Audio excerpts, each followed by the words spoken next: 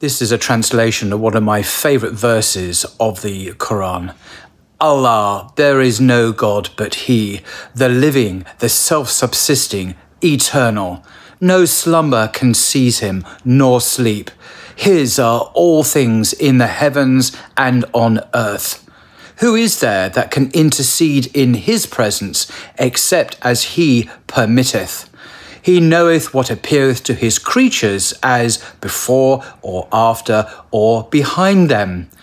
Nor shall they compass aught of His knowledge, except as He willeth. His throne doth extend over the heavens and the earth, and He feeleth no fatigue in guarding and preserving them, for He is the Most High, the Supreme in glory. Surah 2, verse 255.